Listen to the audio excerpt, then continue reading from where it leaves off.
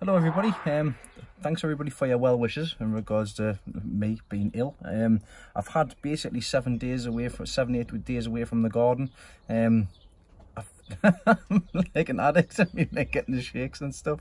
I'm still deaf in this year. I can't hear a thing out this year. It's been 6-7 days now. And the other day I keeled over in pain. And I'm having to go out to my emergency doctor's at 1 o'clock in the morning. Thankfully though, everything's starting to, swelling's starting to go down and things, so I should be back up and running shortly. I'm down at the plot at the moment. I'm taking advantage of the sunny weather that we've got now, as opposed to the rain that's been here. Grandad Dave's been diamond again. He's been keeping on top of everything, water and everything has been coming down. I couldn't do what I could do without that bloke. I couldn't do it. I've just had a quick look around to see how things have progressed on since I've been here last. Things are alright. There's a few things that needs to be done, but that can be done next week when I'm feeling a lot better. Taking advantage of the day to pull up the garlic. Now it's my favourite time of the year. Waited 8 or 9 months for the garlic to come to fruition, and I can see everybody else is pulling theirs up, and I'm getting quite jealous. So I've taken a look at mine, and mine's ready to be pulled up now as well. So I'm going to go down there, set my camera up, and I'm going to pull mine up, and I'll show you how I clean mine off and store mine. Well, I seem to have lost my camera stand. I don't know whereabouts I've put the tripod. Been away a week and everything's just all over the place. Let's spin you around, show you the garlic, and then I'll pull them up and I'll show you what I do with them afterwards. Here's the garlic from my own saved seed. All of the garlic from my own saved seed this year. As you can see, they're heavily rusted with them on there, but also they're starting to die back as well, which means it's time to get them out. So as you can see, they're all up there. I'm going to get them out, get them laid off, and we'll see how well they've done. Now, if memory serves correctly, I had the larger bulbs at the back, medium, and the smaller cloves at the bottom here. So I'll separate them all off. I'll show you them as I go along, and we'll see how well they've done. Right, when you're pulling this up, it is a bit damp still after the weather we've had. Now, I'm not going to just yank it up, because what I want to do is I want to keep the stem. And there's a reason for keeping the stem. I'll tell you about it in a little bit. So all I'm doing is just raising this up, just so it loosens the soil off, lifting it up, and there we go. Garlic, happy days. Right, get the next lot done, and I'll show you the larger bit. Here's something you want to be looking out for. Now this is called white rot. As you can see, there's little foamy bits of white stuff on the soil and also on the garlic. Now you can still eat that garlic, that's fine, you can still store it, but it won't store as long as the others. And it's not the best to have, because if you put it in with onions, if you put onions in here next, wherever they found the white rot, they can attack the onions, and also can go with the leeks as well. So always be vigilant with regards to that. That is what white rot looks like. So just be careful. That's one bed done. Now I've just looked back on a couple of my old videos, and I started out by putting the top section out, the stubbed ones in that bucket, direct outside. These ones, and them ones, I started off in pots and cell trays, and like I say, I'll show you the results once I've pulled the last lot up. But so far, I've had a couple of disasters with white rot, but never mind. I'm going to check out the last ones up there and see how things go with them. 1, 2, 3, 4 buckets. I had germador in here, so I've got to now sort all of them out, clean them all out, and I'm going to hang them in the bottom greenhouse here. I'm getting 6 or 7 garlic with white rot, majority of it being the germinal, but never mind, I'm happy with that result. 6 out of all of them. I've got 4 full buckets, flower buckets full of garlic.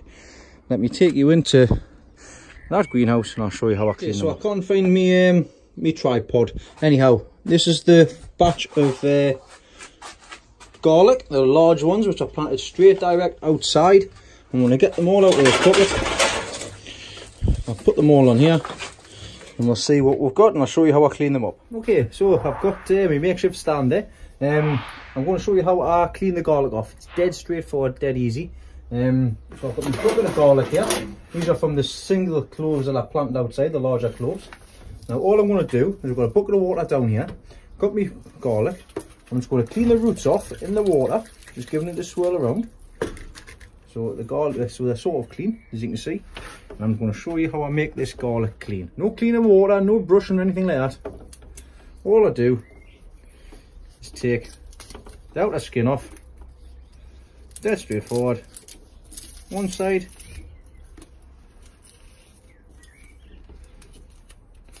Two sides. Just get rid of the remainder. Et voila! One nice clean garlic. And from there, what I do, put them all to one side. I'm just storing them inside here, down the greenhouse here. So I'm just storing them on there, like that, upside down, so that they can dry out. So I've got this full bucket to do. I'll show you them once I've finished off. But that's the easy way to clean up garlic. And there's the large garlic that I planted outside. The large cloves planted outside straight away without planting into cell trays. So I think I've had a good harvest with them. Nice sized bulb on them again. Very, very pleased with them. Of course, cleaned up nicely as well. They'll stay inside here. They'll stay nice and dried off. Then when they all die back, then I can start braiding them. But for the meantime, I'm going to have 3 more of these to go. I'm going to have 3 more buckets to sort out, and I'll show you all of them afterwards. Well, here's something I've never had happen before. Garlic, cleaned it off. The garlic cloves are actually starting to grow again. Well, I feel an experiment coming along here. So I think I'll take these off and I'll pot them up. Hopefully the rest of them aren't like that. The ones I've got in here. Time will tell, have to see. But yeah, quite interesting that's happened. Never had it happen to me before. So take it off and we'll see how things go with them. But I've still got half a bucket to go through yet, and now 2 buckets as well. I'm starting to get a bit sick now, to be honest. But that's just because of the way I feel. But I'm going to crack on, then I'm going to go home. There we have. So these are the large cloves of garlic. These ones were put in direct. These ones were put in January. Sorry, just before January. But they had been put into the cell trays a few months prior to that. So that is exactly, I mean, from what I can see, there's not a lot of difference, to be honest. There's more work done on these than there is on these. And there's one there, there's one there. They've split, they're good size, no difference whatsoever. So to me, the larger cloves, larger medium cloves, fantastic. Just put them in direct, straight in the ground. Happy days. For those that do struggle though, you can start them off in pots so they get a good hold, then put them in. But for me, in my garden, I'm going to put them in direct from the future. Right, I've got 2 buckets to go. Not as many as what these were, but I'm going to get them done. And there we have the smaller cloves that were started off indoors. They're still an alright size. They're still a good size. Of course, you can tell they're smaller ones than what these ones were. There's the large cloves. There's the medium cloves. They're not too much difference, but there is a difference there. So that's all of the white Christo harvested. I'll separate it off. 3 full trays. I'm going to get the germador done, and then that's me done. That's all of the garlic done. That's a germador there. You can tell by the reddish tinge on the front. I've gotten some nice garlic this year. I'm very happy with the way it's turned out. I've left the whole stem on, and I've left that on purpose.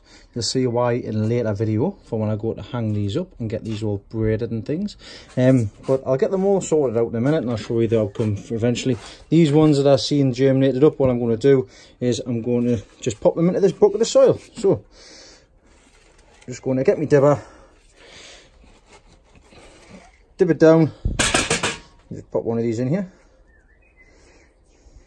leave them in here and see what we get out of them. And voila, there we go. There's 90 cloves of garlic there, 19 bulbs of garlic, sorry. I'm over the moon with them, to be honest. I'm very, very happy with the size of them. Even the smaller ones, that'll come in very handy. I'll take the small, what I'll do is I'll sort these all out with the sizes, and then the smaller ones I'll take home to eat, and the larger ones I'll store for seed for this coming year as well.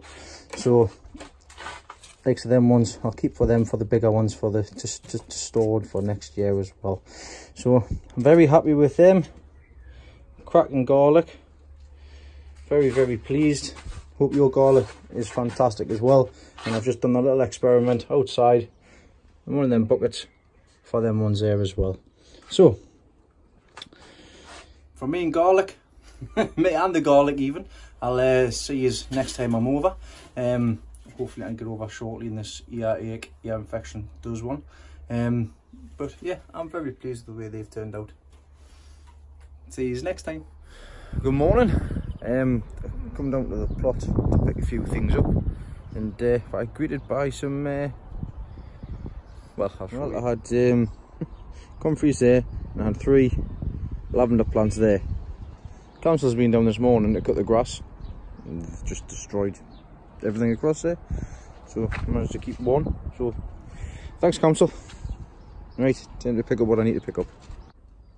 First crop of onions. So these are the winter onions, and the red onions I got from the shop for free. They've done well. I'm quite pleased with them. My mum's asked for some onions and garlic, so I'm going to give her some. I'm going to clean these off and go pop them down to her. And I've got some garlic as well. I might start pulling that elephant garlic up because it is ready. So that's a task I'm going to get done, which is straightforward enough to do.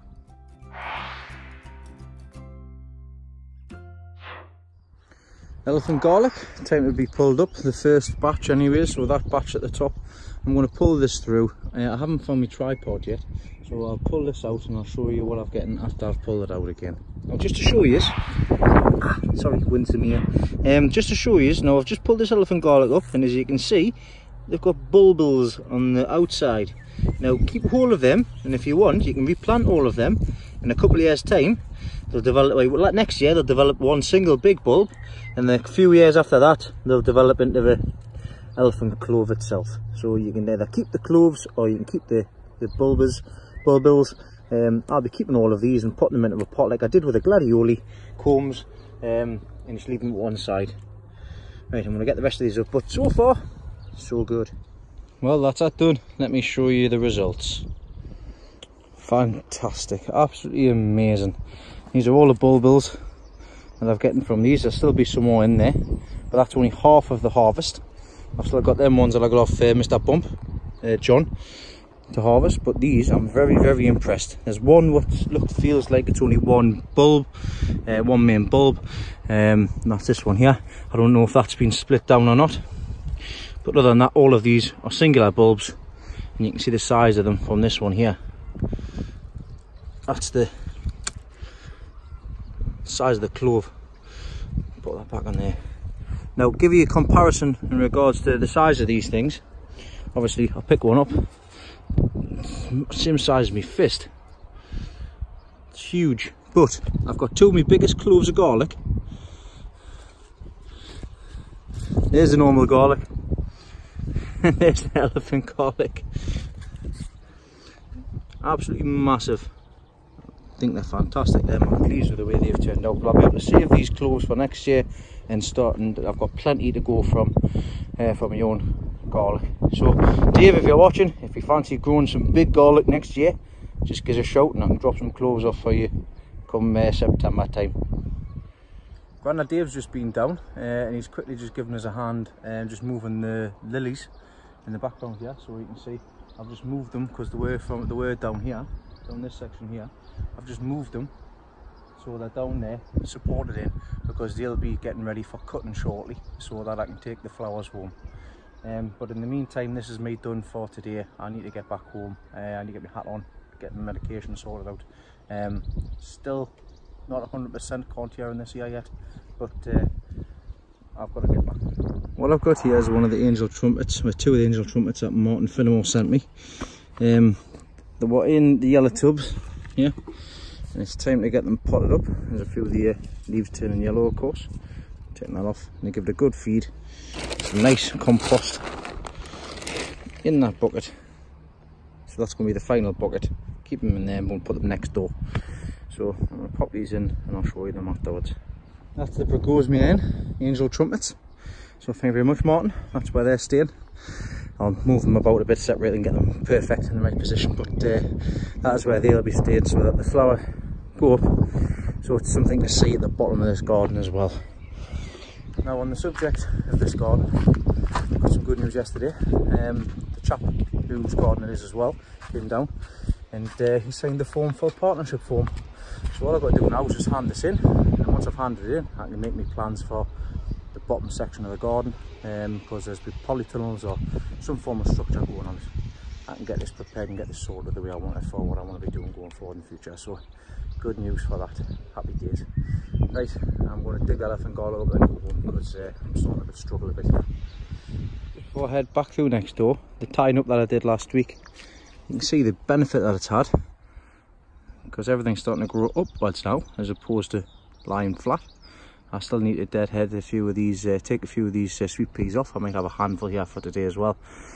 I'm pleased with the way they're turning out so far, but it's something new and something different I've tried, and it is working. Hello once again. I feel a bit disheartened this morning after coming down here just to feed everything off. We'll be heading straight back up home shortly. These are the onions, the quality onions. Now, time frame is very important. The show is in 12 weeks time, 12 to 14 weeks time. These are quality onions which need to be lifted 6 weeks prior. So realistically, I've got 6 to 8 weeks for these to be pulled. They're not going to be ready in 6 to 8 weeks. I don't believe in anyways, but we will see. We'll see what happens. I might have half a dozen or so, but at the moment, not looking too clever, to be honest. I've spoken to a couple of people. I've started feeding these more, and we'll just have to see how things progress. More so for next year than this year, but let's see, we'll have to wait and see. There's like other things as well, parsnips and carrots and stuff. I've given them a good feed this morning, and I'll show you something else which is a bit disheartening as well. So we'll go this week. Walking past this turnips, the giant Swede. It's like, oh champion, them two are doing well. Getting good growth on them. And then I look up, and the 5 that I put in the other day have been eaten. Tops have all been chewed off the top of them turnips, Swedes, whatever you want to call them. But that's my fault, I didn't cover them up. I was going to put a stick in a plastic bag, which I'm going to do today, just to put them up to try and deter them, but that's very disheartening. I might pull one of these up, because I've got a spare one. That's been outside for ages and ages and ages. That one there, and it's not been touched. I do have another 2 at home. I might bring them down and just pop them in, just as a backup. But other than that, everything else is out of feed. Giant cabbages are doing well, really well, much better than last year. Much better last year. That's them 3 alone. Last year, I had them smaller than these ones. And these ones are coming along as well. But I think these last 2 weeks have knocked us back a little bit, which is a bit, like I say, disheartening, but it is what it is. As you can see in the background here, I've put the elephant garlic up to dry. That's where they'll be staying. Right, I suppose I'll best get everything sorted. I'm at the bottom of the garden where it doesn't really get much of attention down here. I really must get down here when this will all be summer winter jobs when everything's sorted. That shed's been taken over by the ivy. I need to get in there and get that taken down as fast as possible before it destroys that shed. I do have a grapevine down there, which is the one that leads into the greenhouse here. So I need to get down there and get that sorted out. In the meantime, anyways, nettles. So I've got nettles about the same height as me, so nearly 5'10", 5'9". And now what I do is I keep these nettles going down here for one purpose. I've got some back there as well. And the one purpose I give them is nettle tea. So all I do is get a barrel, cut all the nettle down, pop it in there. And this is a fantastic organic feed for tomatoes and things, because it's rich in nitrogen and stuff like that. So basically, weeds, yes, they're not going to go to waste though. So all I'm going to do from there, pop the lid on, because this stuff stinks when it gets going. It stinks. Same with the comfrey tea as well. So that'll stay in there. I'll give it a stir around every now and then I'll bottle it up, or I'll use it as and when needed. I believe it is, I think it's 10 to 1, the ratio. I'm not too sure, I'll have to double check. But I've got some saved from last year in a bottles. That's up the top of the garden. So when I do need it, I've got some on hand already. Right, well, that's me done for today. So I get a bit of a headache. Need to go book another doctor's appointment to get this here and stuff sorted out. But yeah, I need to stop getting myself down. I think I'm feeling down because I'm not well at the minute. I've had a look at my videos yesterday from last year, and I am well ahead from last year. I've got a lot of things going on, more stuff going on than I did have last year. Put a lot more timber on now since last year as well. That needs something needs to be addressed as well. But it will happen. I will get something sorted out. But in the meantime, I'll see you next time I get something sorted out. Hello. I've just been up and I've just getting some loads of firewood for when it comes to the winter, so that's a good start for the winter. I've come back down. The birds have been back at the Swede, so I need to get that covered over. But one of the first jobs I'm going to get done with this morning is I'm going to get the onions, all the onions out. In that big mashup of weeds are some good onions. I'm going to set these up and I'm going to get this done as fast as I can.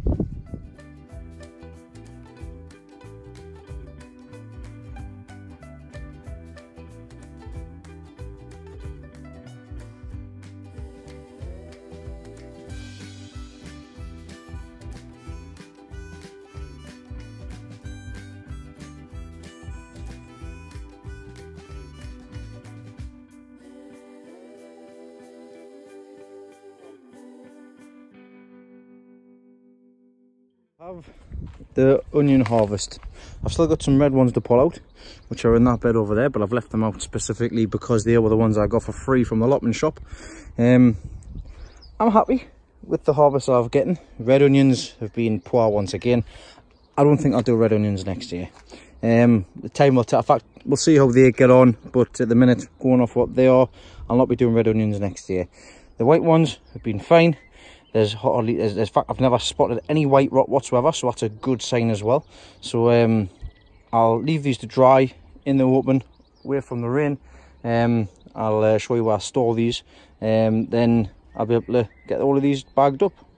So very happy with them, better than last year. Let's go and get the other ones up now.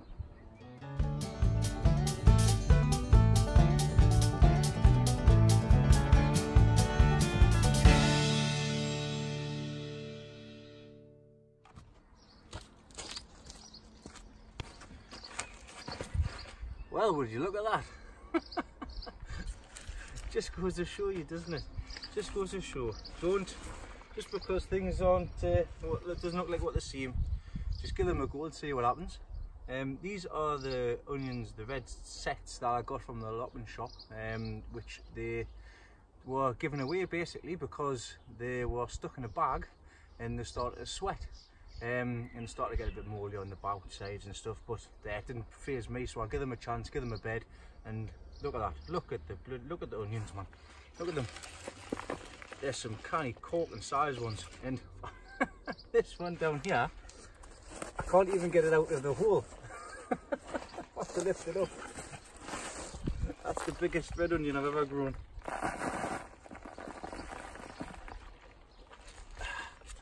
Look at that. Strip it off, let's have a see. There you go. Nice big red onion. Hey, over the moon with that. I have to change my mind after that. So yeah, now the fun work begins. I've got to get these all stored up, get rid of all the dirt off the bottom. So I'll just be giving them a good shake, and I'll just be leaving them. I'll not be washing them, anything like that. I'll be storing them down the bottom of the garden here, which I'll show you next. But yeah, very pleased with them. So this is me drying rack. It's been out of commission last year because the onions didn't do very well. So I've just tidied that up a little bit, and I'm going to start putting the onions facing downwards on here. Oh, as you can see, I need to get in the back of here. I need to get all that sorted out, but that's another job for another day. I need to get this all lined up as well because it's kind of leaning a bit. But never mind. Right, let's get the onions on here. Them onions all stored. Just need to let them dry off, and I'll just pick and choose them when I come. Turns out I've got more red onions than white onions after my initial whinge on. So there we go. Happy days. Leave them on to dry. There's a bit of a space there, so I'll just put what needs to be left out there. Right, on to the next task. I've just cleaned out, just moved the stuff off the top of the compost bin, and I'm busy emptying stuff out in preparation to put the weeds and everything in. And it looks like I've disturbed a beehive. A bumblebee, I don't know if they're bumblebees or not, but there's just bees swarming all over the place in here. I have to give it 5 minutes just to let them know that everything's alright. That's 2 beehives that I'm getting, either they're wild or not, but that's 2 in the garden. So I've got all the bees. Right, it's time to get this all tidied up. Marrow's in there. I've got another one to put in as well. I'll have to put it on this side or something. I'll put this far corner, come around and across or something like that. But in the meantime, this whole thing needs to be tidied up. And you put all of these lilies down this side here as well. So let's get cracking on.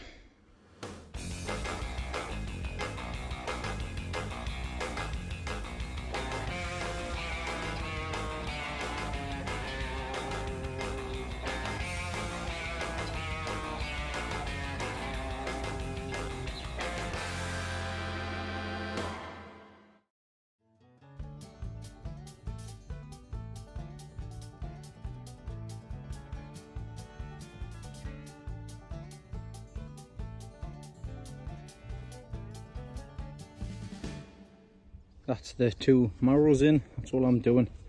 I'll focus on one when it gets close at the time, but that's that one in, and also that one in, and they are both Dale Toten 149 pounders from the 149 pounder. So I've just given the whole area a sprinkle with some hen pellets, and I've given it a good feed, and when I planted that out, this one out, so it's all done now. That's sorted out. Be getting ready to pollinate as soon as I get a chance to. Give them a few more weeks, be ready pollinated. I've covered the swede up as well. So I've covered the swede up, that bed there, best I can for the time being to stuff in the pigeons. And I've also put some more swede in down here. So I've got them 3 in. I'll have to net them over and protect them from the birds as well. Well, that's me all done for today. I think I've done enough. I've gotten a fair bit what I wanted to get done. I'm pleased with the way things have turned out this week, even though I've been bad. I've managed to get little things done. It's not normally what I get loads done. Like, I've still got a lot of tidying up to do and stuff. But next week will be brassicas. I'll be getting the beds ready to put the brassicas in, as I've got some space now. I'm pleased with the way the onions have been the onion harvest, the garlic harvest, the elephant garlic harvest, and everything else that's ticking over nicely. So I hope you enjoyed watching the fruits of my labour. We're also getting everything stored now, ready to go, drying off. Hope you learned something new as well. Just as a quick reminder as well, I hit 1900 subscribers this week. It was a nice thing to see. Welcome to everybody that's joining as well. 2000 is the next big milestone. See if we can get that done by the time I go to Harrogate. There's Harrogate. Speaking of Harrogate, there are things in the pipeline for me and a couple of other YouTubers as well, so keep your eyes peeled for that as well, and that'll be coming over the next few weeks as well. So from me, thanks very much for subscribing, thanks for watching, thanks for liking, and I'll see you all next week. Cheers, bye bye now.